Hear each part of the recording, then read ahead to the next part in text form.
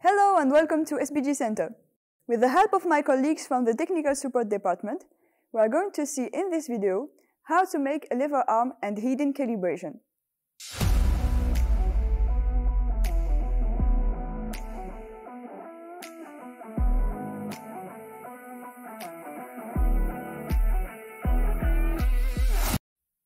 So before we start, let me give you some instructions that you need to follow.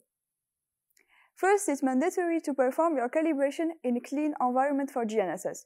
That means that you have to be in an open sky to avoid multipath effects. In order to make a good calibration, you need to use a high-precision GNSS solution in RTK or PPP mode. Before starting calibration, you need to have your clock aligned and provide at least one approximate location for the main antenna that is providing your position. And last but not least, you need to check if your sensor is initialized in full navigation mode. Now that you have these informations, let's start calibration.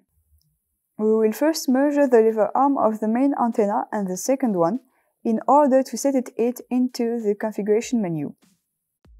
However, you could also configure and measure lever arm for the main antenna only. So in this example, we took a meter and calculated the distance between the antenna and the defined reference point of the IMU on the X, Y, and Z axes. Then we set it into the configuration menu and saved it. Let us move to the lever arm calibration. Now your system is properly configured and ready to operate. Your vehicle speed should be at least at 2.5 meters per second.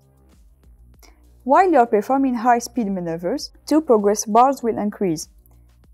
One is about the true hidden calibration, and the other is the main lever arm calibration progression. As you can see, we drove by making 8 shapes. It allows you to generate dynamics. And that's what we need, because the more dynamic we can get, the more observation we will have, the faster the calibration will be. And you can also use Kinesia, that is an in-house GNSS and inertial post-processing software developed in SBG Systems to re-estimate the lever arms. Thanks for watching this video. See you on the next one.